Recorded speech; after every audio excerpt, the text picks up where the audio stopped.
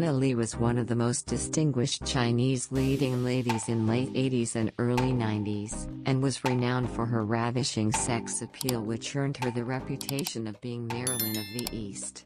She was born as Li Shi, on the last day.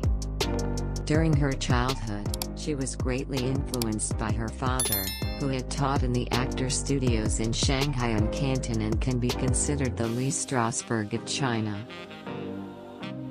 In 1981, she followed her father to Hong Kong.